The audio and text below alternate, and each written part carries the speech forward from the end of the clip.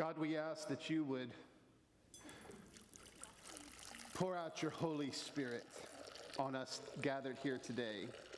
And Lord, that you would open the floodgates of heaven because we're thirsty for you. Amen. Well, good morning, everybody. It's wonderful to see you. My name is Pastor Kennan. It is my second Sunday here for those of you who are visiting or for the first time. And so I just want to welcome you to Blackwater United Methodist Church and explain to you that we are so glad that you're here. I'd like to also say hello to all of our friends out there on Facebook and on social media. We're glad that you've joined us as well. There are some things that I absolutely love doing as a pastor, and I get to do one of those right now with somebody who I really love very much, and that is my wife, Rachel Pickett. Would you come forward this morning? So at the end of our services last week, she decided that she wanted to join this motley crew. So we're very excited to have you join us in membership this morning. And so I want to ask you this. Do you claim Jesus Christ as your Savior? Hallelujah. All yes. Right. That was enthusiastic. I like the spirit. And do you promise to support this church and its ministries as an extension of Jesus Christ's own ministry and mission in the world for healing and reconciliation? Do you promise to do that with your prayers, your presence, your gifts, your service, and your witness? Absolutely. I love this church. All right. You heard it right out of her own mouth. You can clap. One of the things that we do when new members join is that we have something that we want to say to you. Would you all mind putting that up on the screen? Let's say this together. We rejoice to recognize you as a member of Christ's holy church and bid you welcome to this congregation of the United Methodist Church. With you, we renew our vows to uphold it by our prayers, our presence, our gifts, and our service. With God's help, we will so order our lives after the example of Christ that, surrounded by steadfast love, you may be established in the faith and confirmed and strengthened in the way that leads to life eternal. Friends, your newest sister, Miss Rachel Pickett. Come here, you. I wouldn't normally give them a hug, but I'm going to hug you. Thank you. All right. At this time, I'd like to invite you to stand as we sing our opening hymn, one of my favorites, Come Thou Fount of Every Blessing.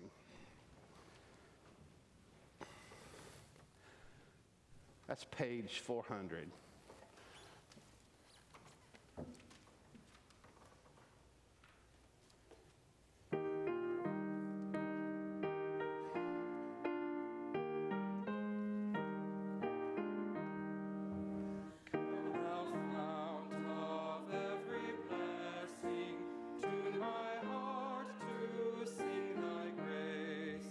Strings of mercy never ceasing, pour for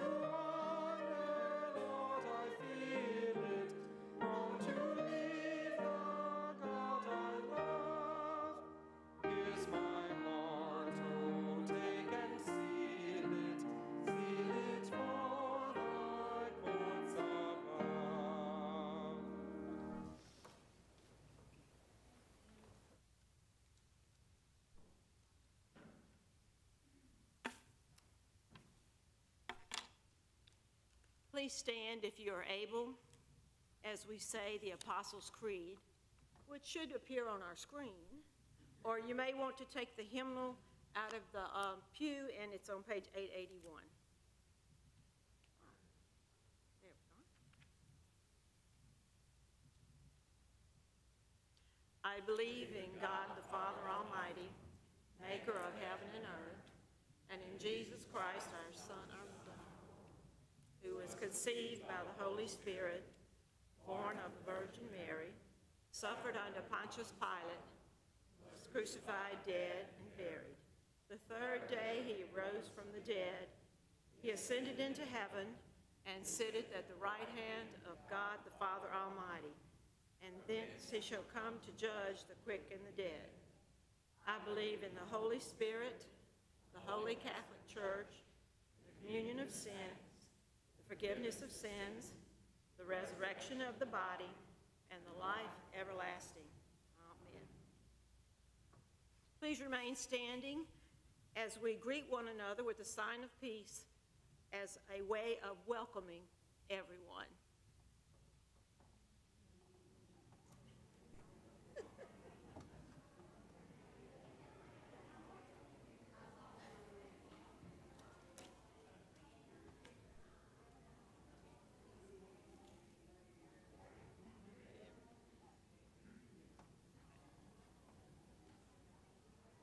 You may be seated.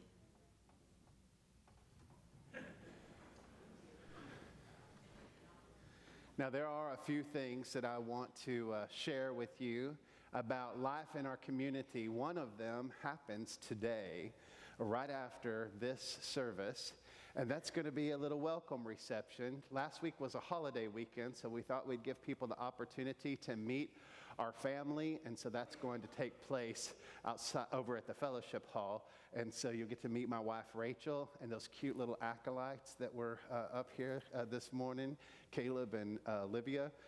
Very proud of you all.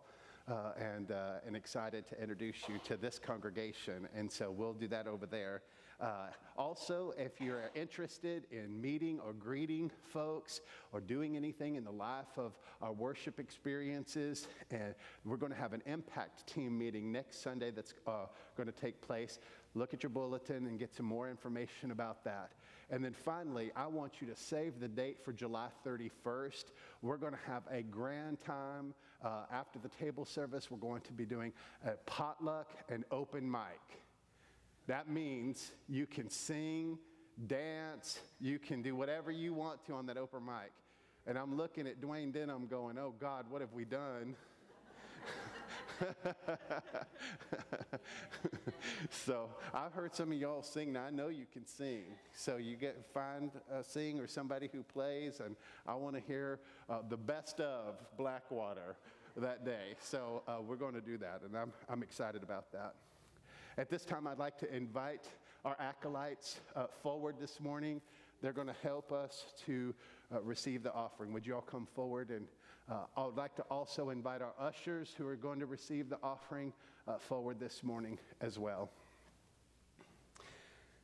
We give our prayers.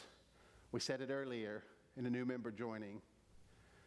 I want you to think of people that you need to intentionally pray for, the ones that God has laid upon your heart this morning, and offer your prayers during this time.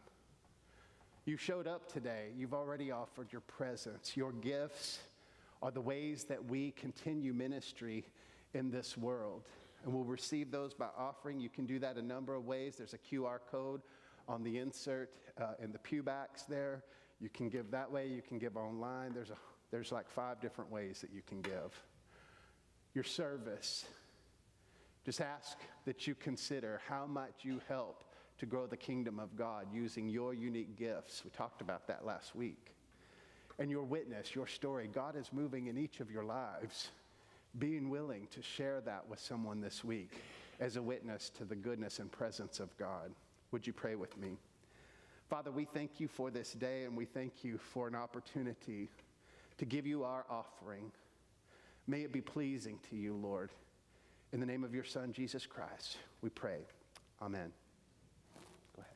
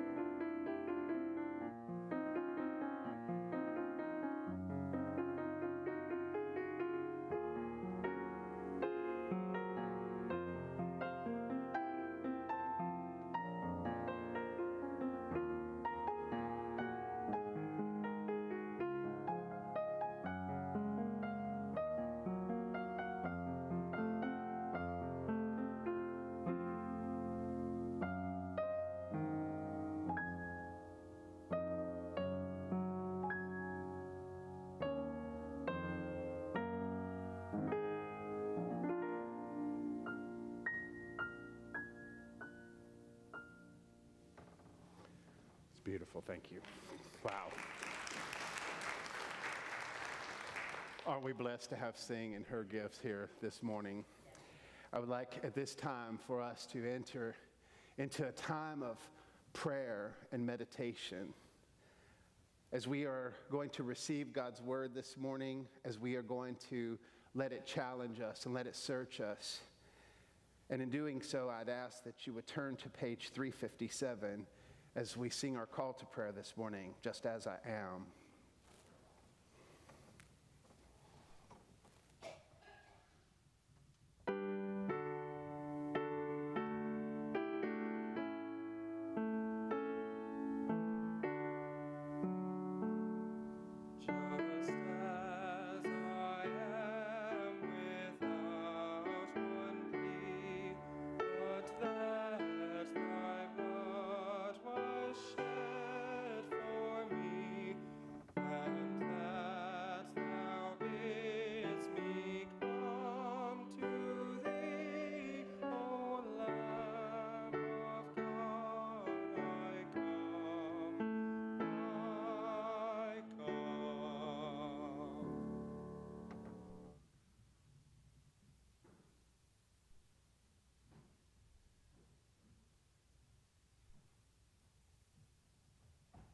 Good morning.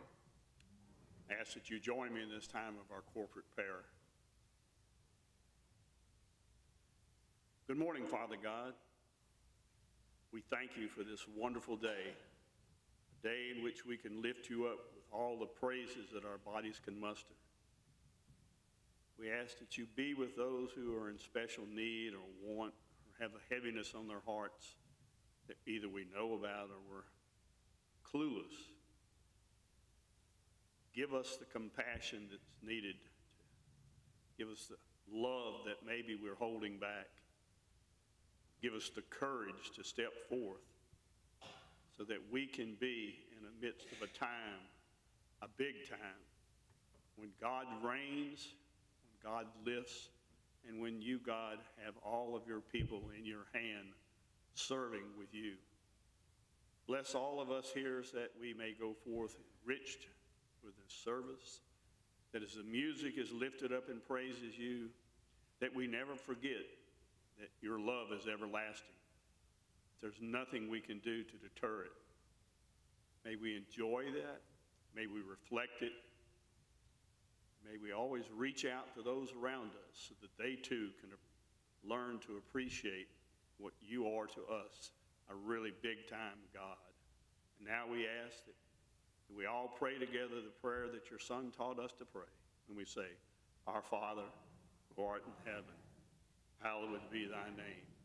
Thy kingdom come, thy will be done, on earth as it is in heaven. Give us this day our daily bread, and forgive us our trespasses, as we forgive those who trespass against us. And lead us not into temptation, but deliver us from evil. For thine is and the power and the glory forever. Amen. To a home not such a shore.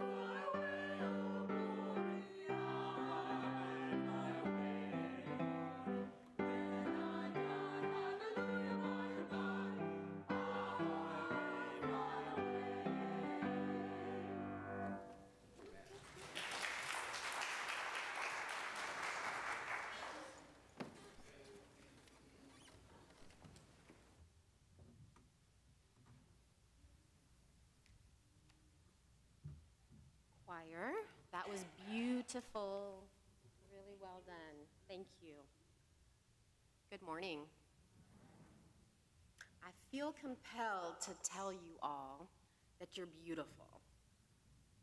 This church, the sanctuary, is really, really lovely. Last week when I got up here, I was wowed looking out at all y'all and at this beautiful place. But not only is this building beautiful, y'all are truly beautiful. Thank you for the warm welcome that we have received here. We, our family, absolutely love being here. And we're thankful knowing that God has called us here. So I wanted to say that while I had the microphone. The scripture for today comes out of Luke, chapter 15, verses 11 through 32. And he said, "There was a man who had 2 sons, and the younger of them said to his father, 'Father, give me the share of property that falls to me.' And he divided his living between them. Not many days later, the younger son gathered all he had and took his journey into a far country, and there he squandered his property in loose living. And when he had spent everything, a great famine arose in that country, and he began to be in want. So he went and joined himself to one of the citizens of that country, who sent him into his fields to feed swine. And he would gladly have fed on the pods that the swine ate, and no one gave him anything. But when he came to himself, he said, 'How many of my father's hired servants have bread enough and to spare, but I perish here with hunger? I will arise and go to my father, and I will say to him, Father, I have sinned against heaven and before you. I am no longer worthy to be called your son. Treat me as one of your hired servants.' And he arose and came to his father. But while he was yet at a distance, his father saw him and had compassion and ran and embraced him and kissed him. And the son said to him, 'Father, I have sinned against heaven and before you. I am no longer worthy to be called your son.' But the father said to his servants, 'Bring quickly the best robe and put it on him, and put a ring on his hand and shoes on his feet, and bring the fatted calf and kill it, and let us eat and make merry. For this my son was dead and is alive again. He was lost and is found.' And they began to make merry. Now his elder son was in the field, and as he came and drew near to the house, he heard music and dancing. And he called one of the servants and asked what this meant. And he said to him, 'Your brother has come, and your father has killed the fatted calf, because he has received him safe and sound.' But he was angry and refused to go in. His father came out and entreated him. But he answered his father, 'Lo, these many years I have served you, and I never disobeyed your command. Yet you never gave me a kid that I might make merry with my friends. But when this son of yours came, who has devoured your living with harlots, you killed for him the fatted calf.' And he said to him, 'Son, you are always with me, and all that is mine is yours. It was fitting to make merry and be glad. For this your brother was dead and is alive. He was lost and is found.' This is the word of God for the people of God." Would you pray with me? God, we ask that we would be searched by your word this morning. May the meditations of our hearts and the words of my mouth be pleasing to you. In Jesus' name, amen. So my family and I moved to Baton Rouge area about 4 years ago. And the first place that we landed here in Louisiana was in Prairieville. And our kiddos went to the Dutchtown schools. And we moved in a little subdivision over in Geismar. And right after we moved there, we had a community pool that opened, a shared pool, one that all of the homes in our subdivision could partake in.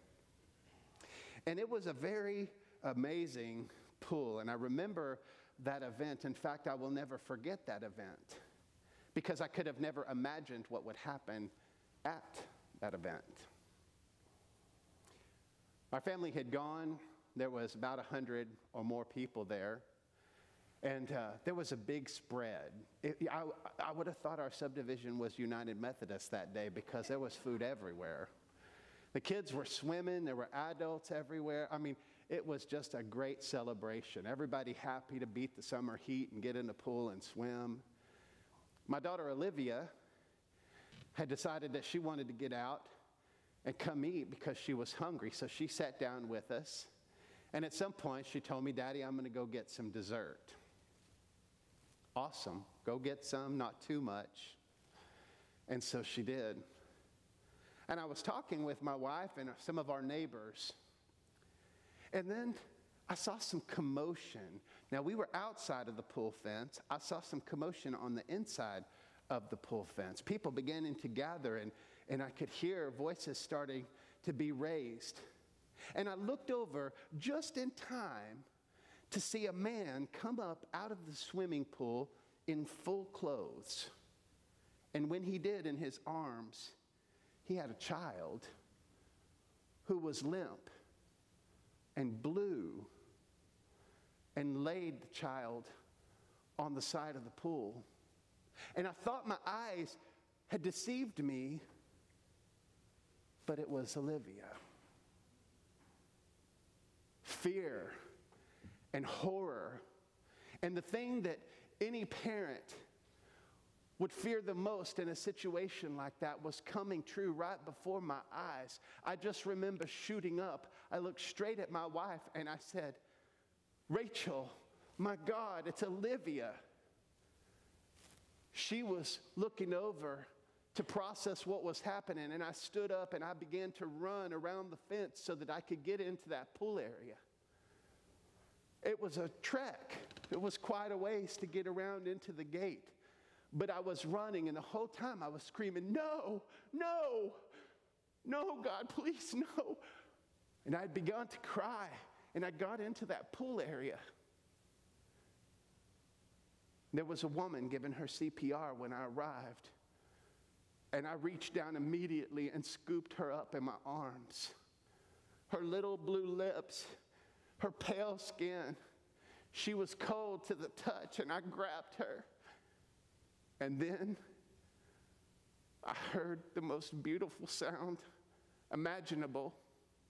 I heard her cough up water all down my back, and then hot dog, I think. But I didn't care because she was alive.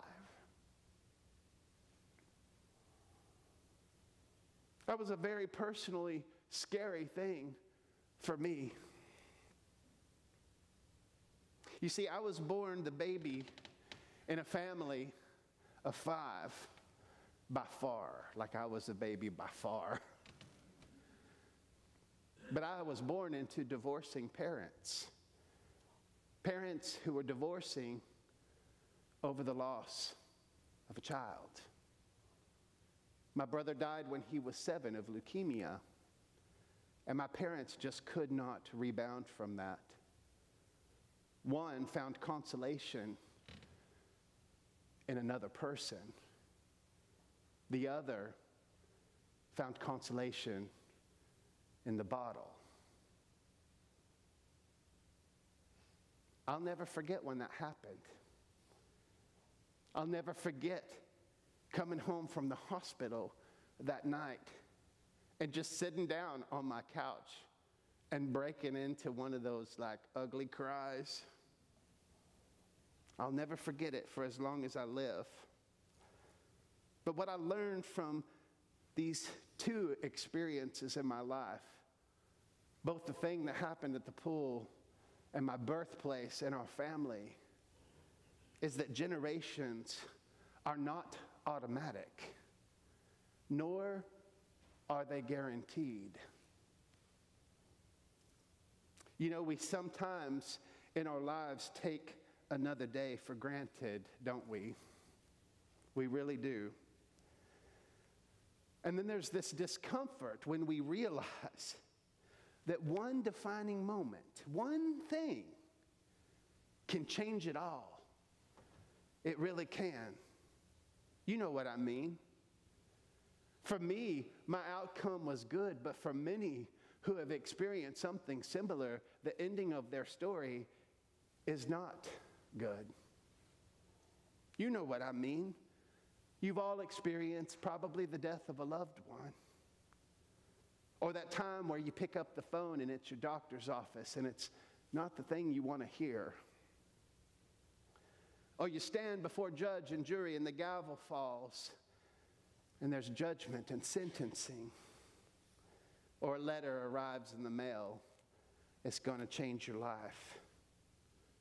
Or phone calls and texts go unanswered. Or someone sits and painfully recalls your actions from the night before in a drunken episode. We often live like everything's going to be the same tomorrow. But the truth is, life is far more fragile than that.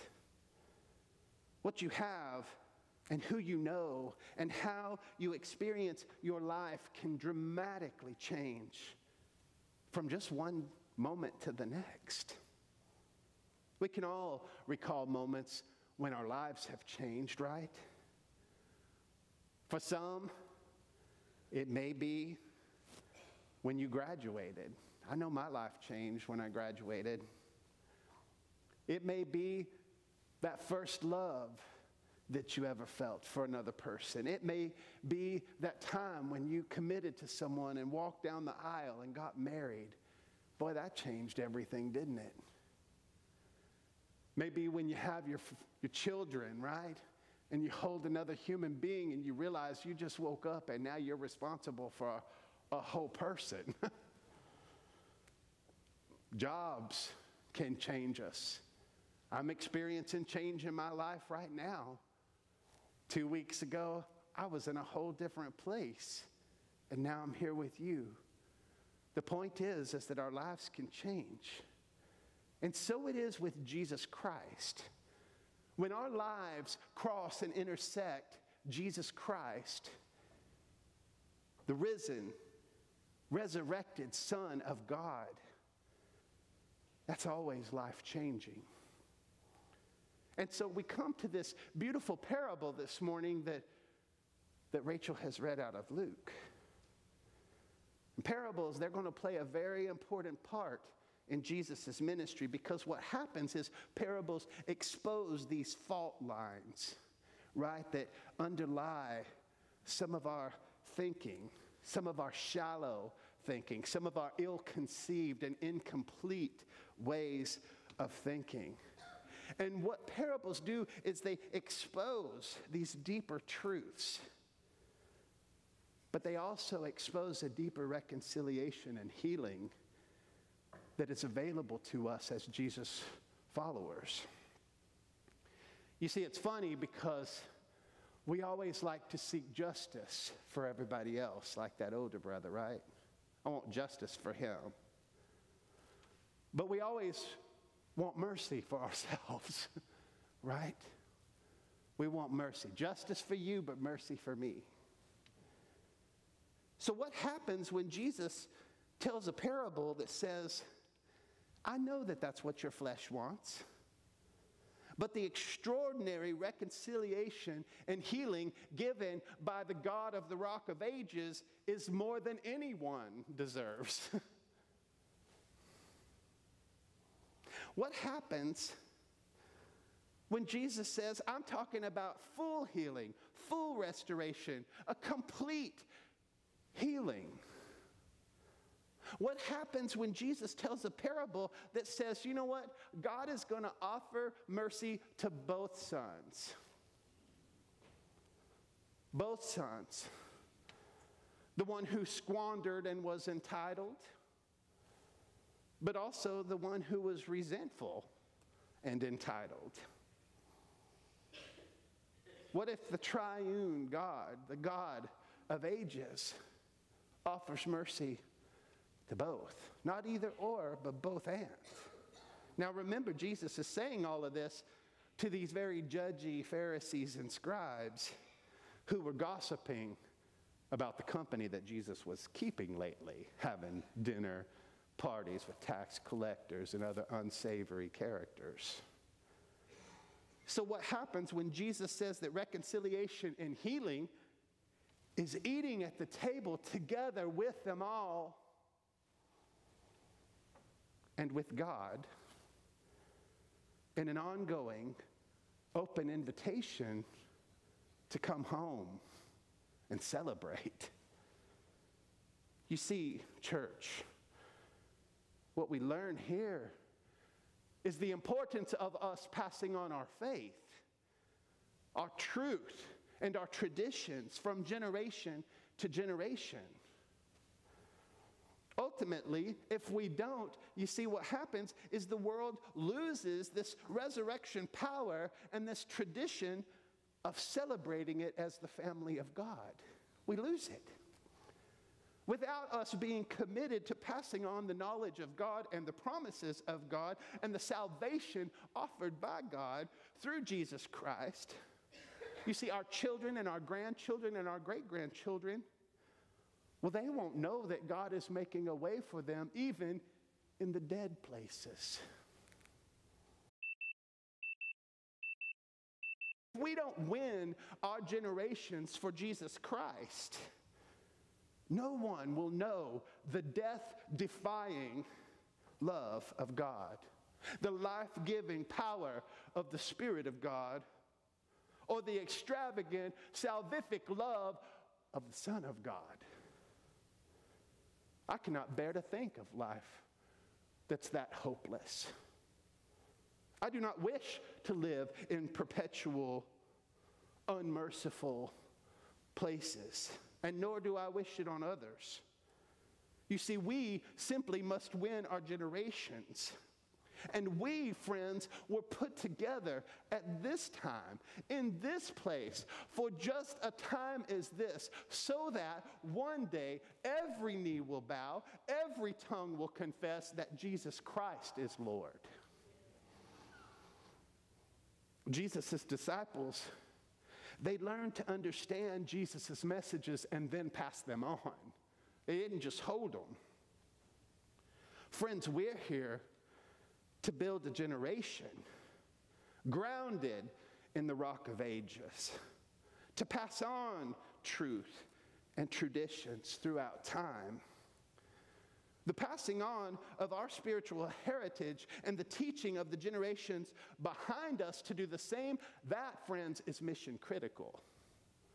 That has to be a centerpiece for us.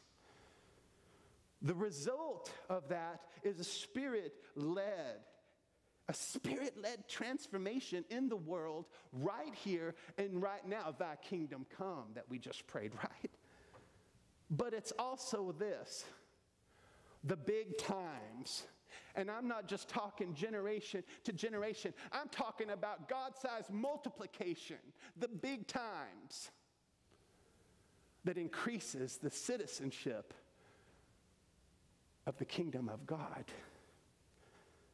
Big times is what happens when we win our generations for God, fueled by the urgency of understanding how precious the lost are to God. Do you remember the story I told you of Olivia? Laid on the side of the pool with her blue lips and lifeless 1 minute, and then coughing up water and hot dog and gasping for breath in the arms of her father. That's what resurrection of the dead is. Of course, we're going to throw a party, said the father to the older brother, because your brother was once dead, but now he is alive. What we do, friends, has implications, not only for the church triumphant, but the church right now, today, and certainly for the churches of the future. Generations aren't automatic or guaranteed unless, with resurrection power, we win ours for Jesus Christ. Friends, together, we're looking for the big times, the multiplication of the kingdom of God. Now, you may or may not know, I like to sing and I like music.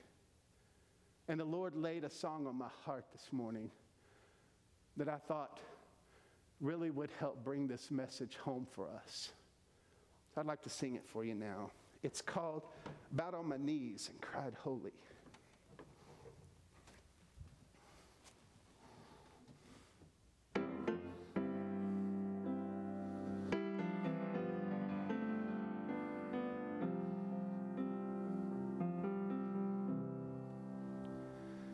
I dreamed of a city called Glory, so bright and so fair. When I entered the gates, I cried holy. The angels all met me there. They carried me from mansion to mansion, oh, and oh, the sights I saw. But I said, I want to see Jesus, the one who died for all. And then I bowed on my knees and cried, holy, holy, holy. Yes, I clapped my hands and sang glory, glory to the Son of God.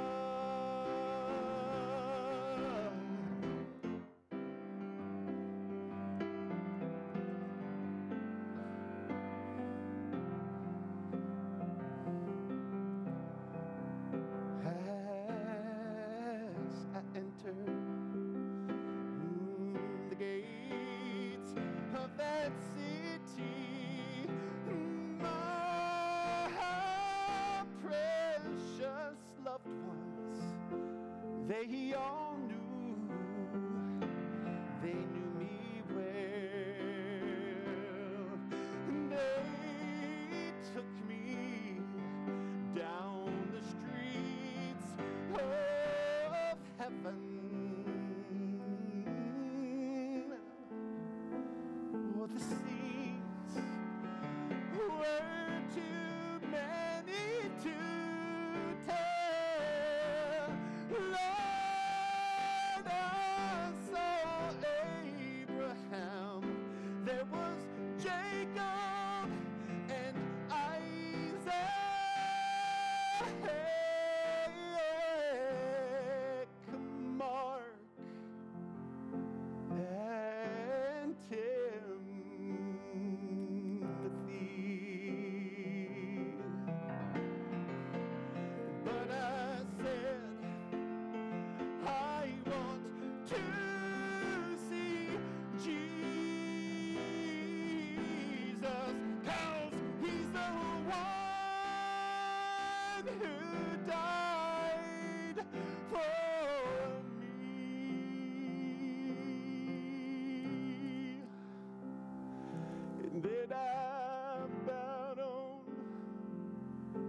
on these old rugged knees. And I cried, holy.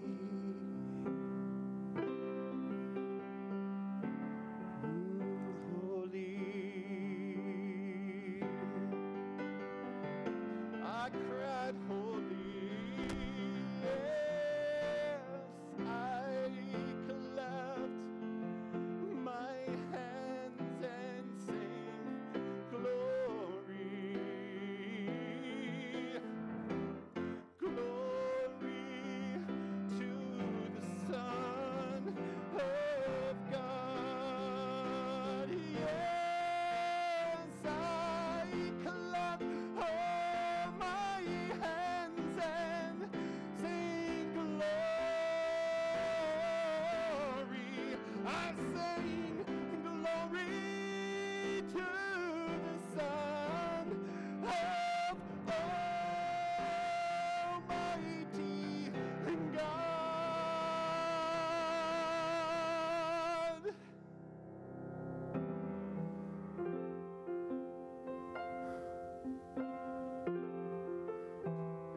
God, help us to be a church who is dedicated to winning generations for Jesus Christ. In the name of the Father, Son, and Holy Spirit. Amen.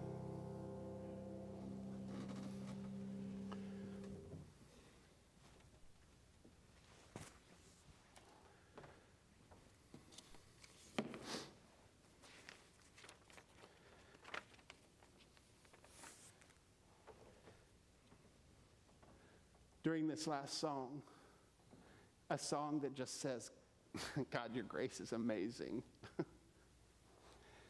I'd like to invite anyone else who would like to come and join this motley crew to work together to win generations for Jesus Christ.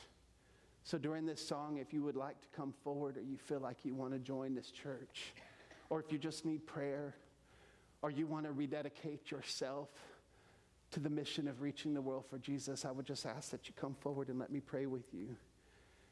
And so, with that, I'd invite you to turn to page 378 to the beautiful song, Amazing Grace.